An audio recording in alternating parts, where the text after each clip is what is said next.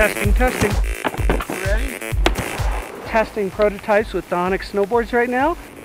Testing slalom board in the 163 Rev size. Are you ready to ride? Let's do it. The goal, as always, is to make them perform better and run faster.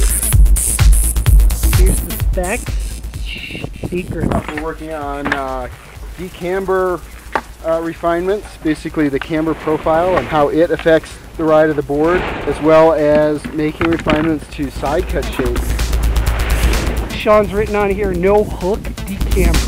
It means faster turns, initiate, get in and out of the turn fast, can on-weight really easily. In years past, we've focused very heavily on flex patterns. We feel like we have a really good handle on what's going on there, and we're playing with some different variables in order to see if we can make the boards run faster. And we've definitely made some progress. These things are going to be fast for next year. Got another board to test after this one. Busy day. Good fun stuff. Faster, faster, faster, yeah. We want to win, and so do the racers. You want to be fast next year? Get on a Donek.